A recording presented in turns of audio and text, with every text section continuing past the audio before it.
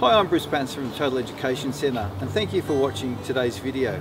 We really hope you enjoy these videos and that they teach you something new. If they do, please give us a like down below on the button and let us know. If you have any questions, don't forget you can contact us through the channel or through the website, and don't forget to visit our website totaleducationcentre.com.au. There you'll find all the lecture notes for these videos. You'll find student notes, teacher notes, you'll find old exam papers and things that will help you do your best in your studies. We hope you enjoy today's video. Please enjoy it. Hi, I'm Bruce Pattinson. Today's lecture we're going to be talking about the setting in 1984 in Metropolis.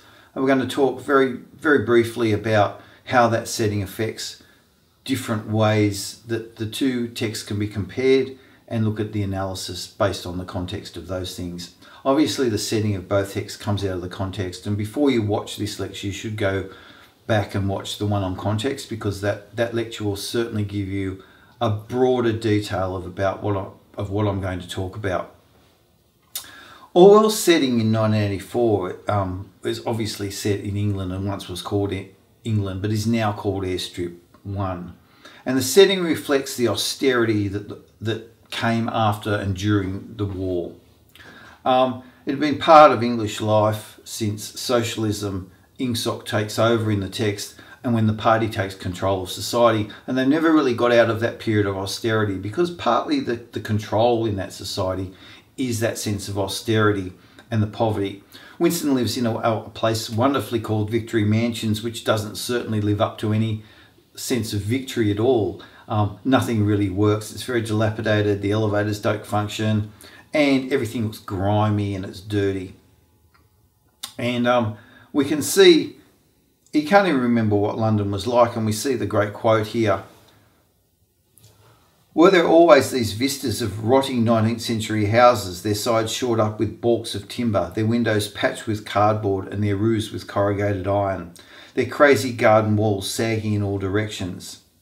And the bomb sites where the plaster dust swirled in the air and the willow herb straggled over the heaps of rubble, and the places where the bombs had cleared a larger patch and where there had sprung up sordid colonies of wooden dwellings like chicken houses. So this sort of bleak, dirty, run-down environment is the environment of 1984. It's wonderfully bleak, and those descriptions that he gives of those settings are amazing and very peaceful. Even they go to the country and they sort of can't remember what the world was like prior to the war and then socialism taking over. We go out to the country, but we rarely return to the environment. It's mainly a city environment, it's an urban environment. And even in the room that they're at, we see the rat, and there's dirt and those sorts of gnarly things. The bed even has bed bugs, and they go there for love, and nothing really is wonderful in this society at all. There's a certain feeling of inevitable doom about the way that the society is fading, and certainly inevitable doom about the relationship that Julia and Winston have, and that's locked into that sense of setting. We see bomb falling, and he describes where the bombs and the plaster and all those sorts of things falling down, and you need to look at those descriptions very carefully. Probably one of the interesting things is room 101 in the text, and everybody sort of talks about that, but there are other areas that you can focus on as well, and you'll mention room 101 of course when you look at the torture and all those sorts of things. But think about how he describes the ministry of love and the irony and the idea of that in this text. He says, the ministry of love was the really frightening one. There were no windows in it at all. Winston had never been inside the ministry of love, nor within half a kilometre of it. It was a place impossible to enter except on official business, and then only by penetrating through a maze of barbed wire entanglements, steel doors and hidden machine gun nests. Even the streets leading up to its outer barriers were roamed by gorilla-faced guards in black uniforms, armed with jointed truncheons. He builds a picture of a world tainted by this controlling force, and that irony there in the sense of the ministry of love is surrounded by barbed wire and machine guns, and it's a wonderful sort of description. Of course, the total fear is in room 101, and it's the worst thing in the world, and everybody imagines it's the worst thing in the world, and that's the secret to that room. So it's nice to see that Orwell creates a world that's truly dystopian in its setting and an impact on that setting. Is this the same in Metropolis? I don't think so. The setting of Metropolis is a little bit different. There's greater contrast certainly in the setting of Metropolis, and I've talked about that in a previous lecture where I looked at the different techniques that he used. The city of Metropolis has very different worlds that people inhabit. The class divisions are very clear. The rich who inhabit a world of beauty, and they're an idle bunch, signified by the fun they have in the nightclub. And the poor live in a very different world. They live down in the depths, in the dark, in a soul-destroying environment. And there's this deep contrast between those two settings. And then you get some other little minor settings. You get Rotwang's odd little house in the middle of this futuristic city, and you get the Gothic church, which seems an anachronism in the modern world, but very suited to Lang's time. And as I said, if you go back to the context, you'll work those things out. Lang based his ideas on what he believed would be the future at the time, just as Orwell did. Giant skyscrapers dominate the environment, planes fly between the buildings, great roads punctuate the cityscape, and it develops from there. It's a much lighter world, the above world, and then we go down into the depths, where we see the machine halls don't have any of the luxuries that the wealthy have. It's a dark, grimy existence in noisy caverns, and the places they live are very different to the rich. Even when they come away from work, the buildings are just numbered, there's no names, and it's a very mechanised, rough sort of life. And if you look at those two, that's a lovely way to contrast the two texts and look at the ideas and link those in with the ideas that I talked about in a previous lecture. Of course, we have the other setting of Rotwang's house, and it's a remnant of sort of a home, a pre-Metropolis sort of thing, and it's got a laboratory, and it opens up, and it looks very tiny when it's shot from the outside, but when you go inside, it seems like some sort of magical place that opens up in the middle of the city, and it's disjointed but oddly creative and reflective of Rotwang's odd personality. He creates his robotic Maria here.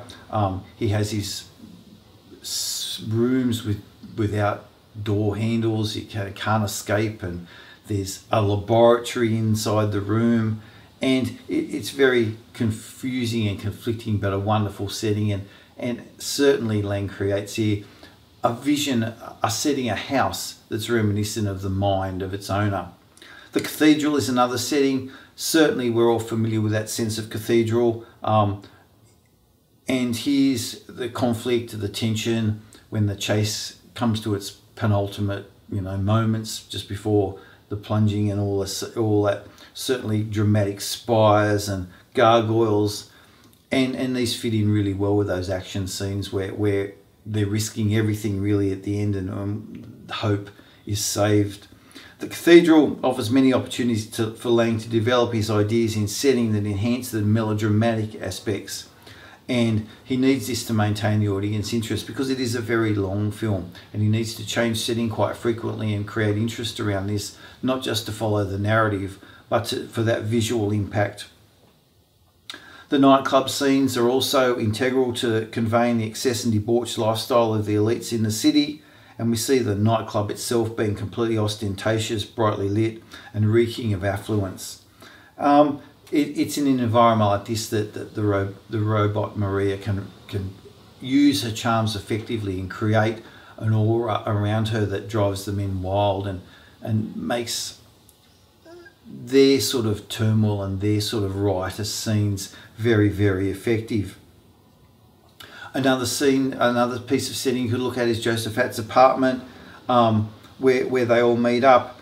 Very interesting decor. You've got Fredison's office. You've got lots of different dramatic settings, and I think you need that in a silent film, and I think Lang certainly does create that, and spent, as we talked about in the previous lecture, a lot of time creating set and making it work for him.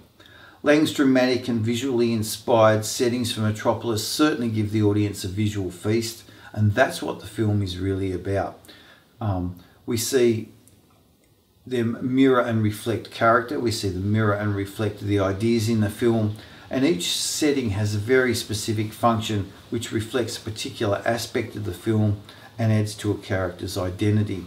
And we talked about in that previous lecture some of the techniques that Lang uses, and you should go back and have a look at that lecture to make sure that you understand the setting fully. So think about those settings. Think also finally about the Tower of Babel, the story behind the Tower of Babel, what happens there. It's of course a Bible story, and the Tower of Babel is recorded in Genesis 11 verses 1 to 9, and that how that fits in with the ethos and the aura, and you need to know that story. So go back, have a look at that, have a look at how, and read it. Try and read that in the King James version of the Bible, which is far more flowery and decorative in its language and mirrors the scene that he's trying to create, especially here. So basically that's setting, and think about how each setting in each scene, and when you talk about a character, look at the setting that they're in and try and make that reflect.